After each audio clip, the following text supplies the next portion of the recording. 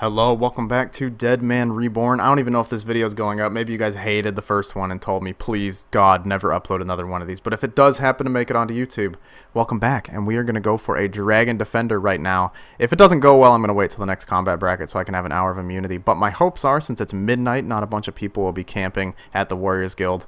I could be terribly mistaken. Okay, we've got 500 tokens here. I'm going to put the myth stuff in the bank so I have more room for food and maybe a prayer potion in case I get lazy and don't want to keep flicking because my wrist is starting to hurt, to be honest. But let's see how far we can get into the Dragon Defender grind.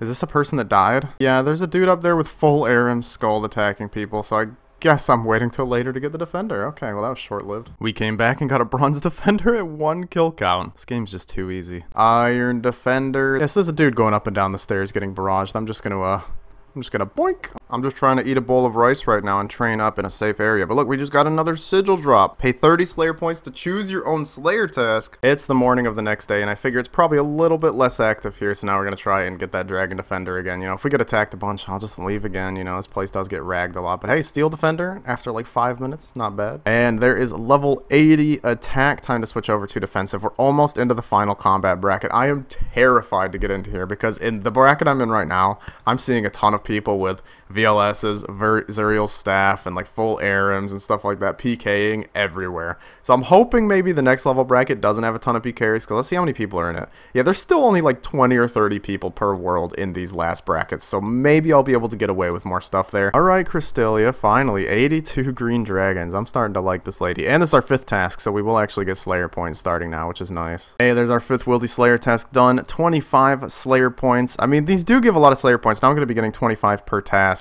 But like, I don't know, man. It's pretty safe out there, so I could keep training my combat, but I need to make some money. So I think once we get to the next level bracket, I might just hop straight on over to doing barrows, because I imagine all the barrows equipment is pretty expensive right now. So if we could get like a couple million gold, upgrade our gear, maybe get our hands on like an abyssal whip or a trident or something like that, then we'd be slaying. Decided to sell off some of my relics before we get into the next bracket because we're going to need some cash if I want to do barrows. Last recall relic sold for 350k. Prosperity sold for just over 200k, and I cannot sell the Slayer relic that gives you the choice to choose your Slayer task. I guess people don't really like that. I don't know. I don't really have an explanation. But we've got almost 600,000 gold. I don't know how much like a trident costs. If I wanted to go to barrows and I got a trident, that would be amazing. But it might be like a million something gold right now. There's only a few people that can kill Kraken at the moment. Oh my god, I got a front row seat to the event of the century. I could see skill specs PKing somebody. Oh, this is beautiful. Here we go, another Slayer task done. And this is the last one I'm going to be able to do in this bracket. As you can see, I need 1 attack, strength, defense, or HP level. And I was trying to switch styles so I wouldn't get it, but we're like 1 hit away from all of these levels, so I had to switch over to range for the last 2 kills. But yeah, there we go. We're about to enter the 101 combat bracket. I want to go get my gear prepared to head over to barrows before we go into the bracket. I want to make as much use out of that hour of protection that I have. Okay, I think I'm ready to go to the next bracket. I was worried I wasn't able to buy barrows tabs, and I bought one for 50k, and I was like, oh, well, I'm screwed. But now they're buying for 10k, so I've got myself 22 barrows tabs. And I switched over to the Sigil of the Menacing Mage since we are going to be casting Fire Wave for this one. And I think we could do a pretty good amount of barrows in an hour while we're protected. So hopefully this will be good enough. Anyways, here we go. Let's get ourselves the last XP we need to get to the next bracket. I think defense is my closest. No, sorry, strength is my closest. Let's slash this guy right here. Come on. One more hit. And boom, 101 combat level. I can't fight back now because my combat level is too high for this world. So now I can finally hop in. Right once we get in there, we're jumping to barrows. I'm hoping we can complete like 10 in an hour maybe. It probably won't be that fast with Fire Wave though. Alright, first barrows chest with 4x drop rates. Oh, we get Crushed Nests, Limpwort Roots, and of course the runes, which will add quite a bit of value. Oh, I should have my looting bag open, but you know, yeah, that is pretty nice. And then I think I'm just going to tally to Lumbridge after every trip so that I can run over to the Lumbridge altar and restore my prayer, and then bank, you know, get some more supplies because I forgot a stamina, so that trip was extremely scuffed, and then we'll get back at it. Oh my god, there we go. Carol's leather top. That's exactly the kind of stuff we are looking for from here. And 9 super restores. Oh, that's so good. I want to go straight to the GE and try to sell it. And maybe we'll be able to nab ourselves a trident because that would speed up these barrows runs so fast. Okay, that is awesome. Oh, a Torag's helm. That might be okay. And we got a supply drop as well. Wow, we're getting supply drops every single time we get a Barrows drop. That's so interesting. And I think I'm actually just going to rush through the tunnels because I only have like, actually, I have to change my game client layout. You might notice that it doesn't show my protection time or my Wildy level when I'm in this layout, and I don't know why Jagex hates us people who love using the resizable classic layout, but I only have 24 minutes of protection, and I want to loot as many Barrows chests as possible before that time is up, so I'm just bum rushing the chest. Oh no, dude, that's probably worth like nothing, right? Aram's staff? I mean, maybe. So this thing just sells for nothing. Apparently, it's just terrible. Ancient staff might actually be better. So I'm just going to alch the Aram staff. It's like 50k. I mean, that's something, I guess. And I've put the other items I got into my deposit box. Oh, dude, no way. Another K-top. What? Alright. I can hear it all. You putting it in the comments. Oh, YouTube luck. Oh, my fan's on. I'm turning around. You guys can't hear that. Guthin's helmet. Probably also not worth too much. The Torag's helm wasn't even selling for like 200k, so I'm gonna guess Guthin's helm is in the same boat, unfortunately. But hey, it's another item. Alright, I sold one of the K-tops finally for only 800k. I thought it'd be worth more, but I guess the prices for things are going back down right now. 800k is really good though, and I still have the other K-top. I might save it, but at the same time, if I could sell it and I'd have 1.6 mil, I could probably get some pretty insane gear put out of that. But I'm torn if I want to keep doing Barrows right now because the prices of everything's going down. The only things that are going to be super worth it is like Carols and Arams. Everything else is going to be worth probably not much by now. Alright, I sold the other K-top for like almost, yeah, 900k. I sold the D-Sims I had in the deposit box, and I'm getting us a few upgrades. We got the Darox plate legs and the Dragon boots, so we're a little tankier. I thought about just wearing the K-top, but honestly, it only gives marginally more defense, so it's like, whatever, and I'm going to sell these back. And I don't think I have enough for a whip, but if I do happen to have enough gold for a whip, I will go ahead and try to buy one. Oh, and I bought this sigil right here, the Sigil of Stamina. It basically makes it so you're permanently under the effects of a stamina potion, which I just think is, probably should have gotten this like so much earlier. It's going to be great if I do any more questing, if I'm running from stuff, and I've just seriously been chugging through staminas the whole Deadman mode, so this is going to be awesome. Well, I'm honestly lost on what to do right now, so I'm going to go back to Wildy Slayer, Magic Axes. Are you serious right now, Cristelia? So I need to get a lockpick, and I need to just sit in the deep Wildy house and kill Magic Axes.